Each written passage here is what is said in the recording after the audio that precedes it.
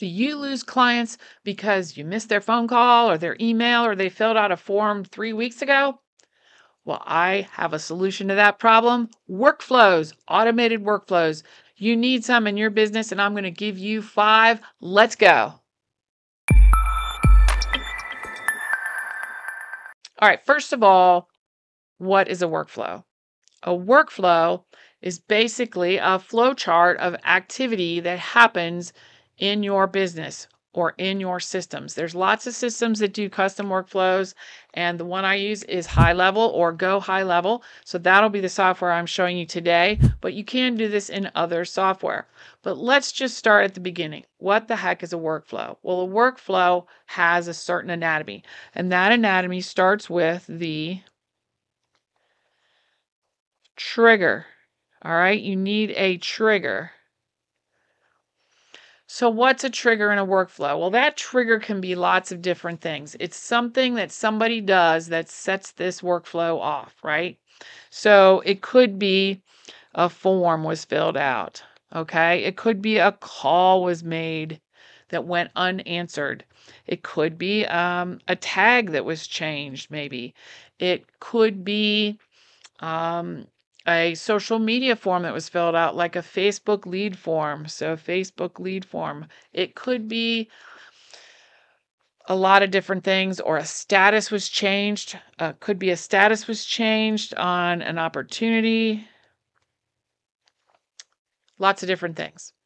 So the trigger is what starts the whole thing off. And if I were you, I would do what I'm doing right now and sketch out your workflow. That sketch will help you visualize what will happen before you look at the software and get all confused. So first you choose your trigger. Now, the great thing about workflows is you can have multiple triggers for the same activity, okay? So you could group workflow triggers together. For example, if you want the same thing to happen if they fill out a lead form or they fill out a Facebook form or they call and you miss the call, that's awesome. You can put all of those triggers at the top of your workflow. But let's start simple. Let's just start with one trigger. All right. Let's say that somebody filled out a form on your website that they are interested in your services. Okay. Simple form. All right. So now your workflow goes down. Now you have to decide what happens next. Oftentimes there's a wait period. If that makes sense, you can have a wait of a few minutes, a few days, whatever. So keep that in mind that most of these have waits that you can incorporate. They fill out the form. You probably don't want them to really wait very long. And then, depending upon what you collected on the form, things happen, right? So next could be that you send an SMS or a text message. Or maybe you also send an email. So it depends on what you collected in that form. If you collected their phone number and you collected their email, you could do both. And here's where the automatic piece comes in. You have already crafted your SMS and your email, and they should say similar things. So hey, sorry I missed your call, or hey, thanks for reaching out. Let's book a call, or let's book a consultation. You should have a plan on what you want to say in that email, but it would be the same thing you'd want to say if you were there and they handed you the form. What would you say to them? Put that in your email and your SMS to them. And have them do another action, okay? You don't want to just say, hey, thanks for getting in touch. You could, but that kind of ends the conversation until you get involved again. And you want this to happen automatically so you don't have to be involved. All right, so that email goes out, and maybe in that email you have a link for your calendar to schedule, okay? Let's say you have a link to schedule. All right, if they click it, one thing could happen. If they don't, another thing could happen. Here could be a reminder SMS to book a call, and you could provide the same link. Here, if they actually booked the call, then you're golden, right? They booked a call. That's great. That probably heads off to another workflow. But the point is, you have not been involved in any of this. It's just happened automatically. It's one of my favorite words. Automatically. One thing I like to insert that I would put in my workflow here is I would add a step to say, send me an SMS telling me that somebody's entered this workflow. I always want to know if somebody's entered one of my workflows so that I can go give them personal attention if I need to, or I at least know that workflow is churning along. I can look on the calendar because maybe they've booked an appointment. So I like to know when that's happened. Other things you can do. You can also add a tag. So if they entered your workflow a certain way, this is the form workflow, you could add a tag that says lead form. So now you know that that lead came in through that lead form and through this workflow. So I always like to add a tag, and I always like to get an SMS to know somebody entered one of my workflows. So that's just a little bonus tip. So you should get a piece of paper and you should write out a few workflows that you would like to see happen. If my potential client does this, then this will happen, then this will happen, then this will happen. Sketch out some easy ones. These can get really complex and really complicated. I have a couple that are fairly complicated. I have some very simple ones. So why don't we take a look at some of the workflows that I use in my business? Ready? Let's go. Okay, here's workflow number 1. This is our appointment confirmation and reminder workflow. So someone has created an appointment, maybe through a link to a calendar. Let's look at this trigger. So the appointment status, you can choose a birthday reminder, contact, created. When you first created it, there's lots of different statuses you can do, and we're going to call this the appointment. Event type is normal, and the appointment status is confirmed. So they've confirmed this appointment, and that is going to trigger off the entire branching situation. Now, this is in Go HighLevel, so this is where I create all my workflows. I highly recommend it. You can get a link below in the description if you'd like to try HighLevel out. I highly recommend it for your small business. So after they do that, they get a confirmation email. So we click on that. That is an action item. So here is the trigger, and that triggers off this action item. So we put our from name, our from email, subject appointment confirmation. You can select a template, and then you can put in the message. If you don't want a template, you can just record the message here, write it out, add a picture. Right now, this is the information that's in this one. Your appointment has been confirmed. Now, this is great because this has these dynamic variables so that it will automatically put the first name of the client that started the appointment, and it will have the start time, their first name again, and then it'll have a Zoom link. You could put other links in there, and it has the ability for them to add it to their Google Calendar and their Outlook calendar. They can also get a link to cancel and reschedule, and then I can put my name in by taking the variable and sticking it into taking custom value, my user first name, and now it'll put my name in for thanks, and then I can save that action. So now we have a confirmation email.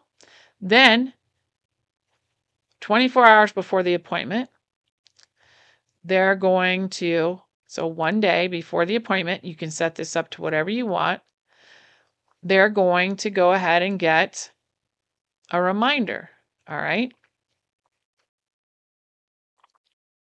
So we've got that.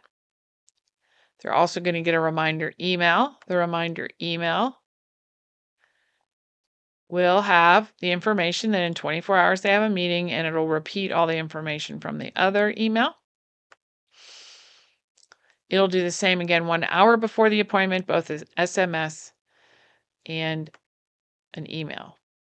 Actually, this is just an email. We could add an SMS, so we could put in an action. So let's put SMS.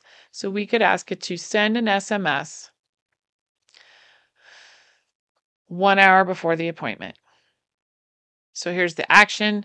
I could have a template, and I could add an attachment if I want, and I could add a file, and I will have the custom message that I have set up to send as an SMS.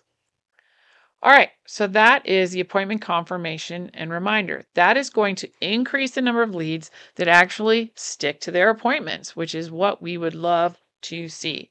All right, that's workflow number 1. Let's check out workflow number 2. Let's look at workflow number 2. This is missed call text back. So if you're a single person business, or you're a service business where you're doing plumbing or electrician or service calls or anything like that, so it's hard for you to always answer your phone when people call the business, this is for you. All right, so in comes the trigger, which is a new incoming phone call. So someone calls your business number and you don't answer, or it rings X number of times, then you trigger this workflow. The next stage in this workflow is it creates a new opportunity for you in the new lead stage. So in your opportunity section, you get a new lead, so you know that somebody is interested in your business.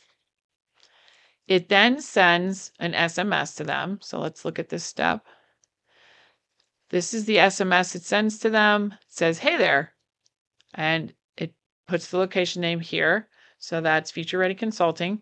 "Sorry we missed your call. How can we help you?" And then it tells people how to opt out, because you really need to do that. So if people don't want to get text from you, that they can do that and opt out. All right. So it sends them this text message. Then they can write back and they can say, "Hey, I'm just looking to get a quote," or "I'd like to schedule book a calendar call," or something. But this particular one waits 30 seconds.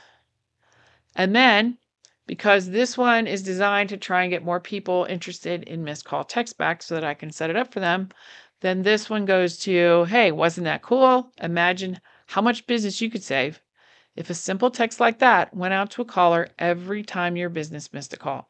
So it's just showing people that you too can have this service if you think this was cool. And again, they can opt out at this point if they want to. So then it waits 15 seconds. It texts them again and say, "Hey, can we show you how to do that? You can try it risk-free for 14 days. But you could say something else. You can send a link at this point. Then you wait for a reply, or 1 day, whichever comes first. All right. If they say, "Yes, I'm interested," then you send them a sales call link. So here's the sales call calendar link. Then we get a notification. We have a new lead reply that comes to me. And we have an internal email notification. So everyone's aware we have someone who's very interested in this service and we need to get back to them right away. So let's say they said no, not interested. And then we have other lead notifications go out. And if they didn't reply at all, there's a final SMS. "We would love to speak with you. Follow the link to book a free call today." And that is the final step in this workflow. And the end of these 2 branches, it moves them to a pipeline stage. So you have to think of the goal in mind for the workflow, and the goal in mind for this particular workflow is an incoming call that we were not able to answer. Hey, could they text us and tell us what they want? Are they interested in getting missed call text back for their business? They can say yes and go on. If they say no or don't reply, then we can just send them a text that says, "Hey, we'd love to talk to you and book a call with you. Here's the calendar link." You can make those texts whatever you want, but you want to also make sure that you let them know they can opt out. So you have your actions you can edit, and then you have statistics on what is happening and how many people have come through your particular workflow, which is really nice to have to see, is it working? Is it not working? In HighLevel, you also have a test workflow so that you can test it out before you even publish it and make sure it's working the way you should. I highly recommend that. Sometimes you get into weird workflows that you get text 3 times, the same thing. You don't want that. And there's different settings you can have here. So some of the settings are, can people come back in if you want them to, or do they not come in? If they respond, it'll stop the response. You can set the time zone and specific times. So if this workflow is triggered at midnight by something and you don't want to respond then or text people then, that's understandable, but nobody should be calling at midnight. But you can set that up to help block that kind of thing or make sure you don't disturb people. And so there's a lot of settings you can do. You can look at the enrollment history and the execution logs. So you always know this is working properly. All right, that is missed call text back workflow. Let's go look at another one. All right, here is workflow number 3. This is a free mission vision form that we provide if you're having trouble determining your mission and your vision for your new business. Then this guide helps you through that, and it's free. So it's offered on our website. You click a button to fill out the form, and then we send you the mission vision guide. So this is a very simple one. This is one I did early on, and I could make this one a lot better now. But the trigger is that they filled out the form and submitted it. Okay. And then they get an email that provides it, and it's a template that I did that they get their free mission vision. It's linked in there. So it fills it out, it puts their name at the top, and it signs my name and it sends them the free guide. Now I have now collected their information as well. So I have their name and their email address, and I may have asked for a phone number. I don't recall. And then I add a tag because I want to know that that is how they came into our lead database. Now I should kick them into another funnel at this point, or workflow, that asks them if they'd like to book a call and discuss their new business. So that is a step that I should add. So you can either add steps in here or you can send them to another workflow. That's probably the best so that you keep it modularized. So if I have a new free offer form that I create, I can just create a new free offer form and then still kick them. Or if I have multiple offer forms, I can kick them over to the lead nurturing segment workflow. So think about the modular pieces. If your workflows are starting to get a little arms and legs as you draw them out, potentially you should modularize them and just make them self-contained, and then you can send them to another workflow when they get to the end. So this one's very basic. They filled out my form. They get what I promised them. I now have their information and they get a tag. So I could also add a notification to myself that somebody went through this workflow, but I will also see that they got added to our database, and I can do a smart list search for that tag if I want to see how many people or who has taken advantage of this offer. So it's a really basic one, but again, if I had to get notified that somebody wants this, then I've got to go find it, write the email, click it in, send it. Then I got to go find the person and add a tag. That takes time out of your day. And you may think, well, 1 or 2 people, what's the big deal? Well, what if it gets to 10 a week, 100 a week? You don't want to be handling this traffic. You want automation. They don't want to wait on you either. You want to do your work. They want to get the thing they wanted. And so create workflows to make your life easier and your customer service top notch. But this next one is pretty darn cool. It's called the Fast 5 Lite. All right. People do not want to wait for you to get in touch with them. You cannot put something out there and have them fill out a form or a lead and you get back to them in a couple days. They're going to find someone else to do this for them. I just experienced this while booking a boat tour on a vacation. I just started going down the list of boat tours, and one of them answered and said, "We'll get back to you. Thanks for calling." Nothing. I just went down to the next one and called. I actually didn't have to call. They actually had a booking link on their website. I booked it, done. Now, that person called me later that evening, and I appreciated it very much, but I said, "I've already booked. Sorry about that." So people are not waiting anymore for people to get back to them at the end of the workday. They want to hear from you right away. So this one is triggered by a Facebook lead form submitted. This is not one I currently am using because I don't have Facebook lead forms, but you can trigger this with whatever lead form. But here's a lead form submitted. All right. They get a conversational email saying, "Thanks for claiming our offer." So you've made some offer. "Thanks for claiming our offer. Have you experienced this service before?" So maybe you have an offer for a free 15-minute massage, right? You're a massage business, and you say, "Claim your free 15-minute massage." So they click on claim this 15-minute massage. So you're asking them, "Have you experienced this before?" And they can return that and let you know. You're also going to text them, "Have you claimed this offer? Have you experienced this service before?" So now what you're trying to get at is a little bit of a qualifying of your leads. So have they done massages before? And if they have, what was their experience? Or if they haven't, you may want to qualify that lead more and be sure they're going to work for your service. All right. Contact replied, contact didn't reply, or none. So contact replied. Was it positive or negative? So let's say I replied, "No, I've never experienced this service. I've never had a massage before." So they get a survey with a link to have them fill out a questionnaire to find out, are they a good candidate for the massage? Or maybe it's a dentistry, or who knows? But it's a questionnaire that'll help you qualify your leads more. If they said, "Oh yeah, I've had a massage before," then you go, "All right, great. Here's the link to book your massage, your free massage, and pick an opening that works for you." So you send them a booking link. They can do that. And then when they come in for that service, you can work on that lead to get more bookings for additional massage services. And you're golden. All right. So let's say they ignored that. All right. They did not reply.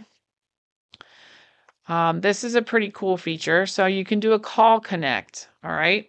So what happens is that person should get assigned to someone in your organization, one of your lead people or sales people, and then they are going to, the ring is going to come in to that person. So I'm going to get a call, say, and it's going to give me a whisper call. So it's going to say, "Hey, a new lead's been generated. Their name is blank. Press any key to connect." I'm going to like, all right. So I'm going to click a key. I'm going to know who I'm talking to. So let's say it's Keith. So Keith, I hear that his name is Keith. He wants to take advantage of our massage, but he didn't really reply to our other things. So I'm going to call Keith. All right. So I'm going to call Keith. It's going to connect me to his phone. He may or may not answer. If he doesn't answer, you can push a pre-recorded voicemail that will then play for Keith when he does go listen to his voicemails. Why do you want to do that? Because it's very consistent. They're going to get the same voicemail that you wanted them to get every time, whether I picked up this lead or one of my employees picked up this lead. So this is really great for consistency and response immediately. You're going to wait a day. And then you're going to say, "Hey, I'm just checking back to see if you're still interested in your 15-minute free massage. Is there any questions we can answer for you?" Which gives that person an opportunity to text back and say, "Yeah, I've got a question. Are these licensed masseuses, or who is doing this service?" And you can answer that. If they don't answer, you've kind of given them enough time now. You've called, you've left a voicemail, and then you've tried to SMS them. So done, right? But this way, if someone fills out that Facebook lead form, whether it's, 10 o'clock at night, 9 in the morning, noon, and you're busy and you're in the middle of your business or whatever you're doing, they're going to get attention. They're going to get responses, and they're going to see people cared that they filled out this form, and you're going to get them booked, hopefully, for that 15-minute free massage. And then when they come in for the 15-minute free massage, you try to sell them a package or additional services. Really excellent. It's called the Fast 5 Lite. Excellent workflow. All right, this is our fifth and final workflow that you should set up right away. And this one's a must. Okay, this is the review request workflow. Why does this matter? Because your reputation matters. People will find you on Google Business Profile or find your website, and they want to know if people liked you and your services. They're going to look at your Google reviews or your Facebook reviews. So you need to get those numbers up. This is the way to do it. All right, so what do we have to do? You can trigger this any way you want. I have a trigger. I put a tag on. It's the review request tag. So you can have multiple triggers here. You could have some closeout signal for your business. You could have they paid their bill. You could have a lot of different triggers here, but this one is, I like to make sure I trigger it. So I just put a review request tag on their contact. It sends them a review request via SMS. And I have it in the reputations setting. And then it waits 60 minutes and it sets a review request via email. Now you think, well, if you bothered to put the tag on, why didn't you just send it yourself? Because all these little pieces take time. I may close out 3, 4, 5 clients in a day. I'd have to do this for each one. All I need to do is pull up those clients, add the tag, next one tag, next one tag, next one tag, and move on with my day. All of these things are now going to go out. I don't want to remember that in an hour after I send the SMS, I need to send another email review request. So I send these out and it automatically goes out to them and they can click a link, makes it simple, and they can fill out a review for me and the business. Excellent way to do it, but you could have multiple triggers again. If there's a product that's purchased, you could, as soon as it's purchased and it's closed out, you could go ahead and send a review request. There's lots of ways you fulfill an order. There's lots of triggers you could have is what I'm saying, but you need to ask for reviews. It's okay. People want to give you reviews. They just don't think about it or have an easy link to click. But if you provide that easy link, then they're going to leave you reviews for your business. If you don't do any of the other workflows, you should do this one. All right. That is 5 great workflows that you can set up for your business today. There's lots of softwares out there to fill out workflows. We prefer Go HighLevel for our business. There's a link in the description below for you to get a 15-day free trial, or you can contact me and I will set your account up for you and we will get you started through our company. All right. Check out some of our other tips and tricks for small businesses because we're getting quite the library. Hit the subscribe button and have a great day. And remember, without impact, it doesn't matter. Take care.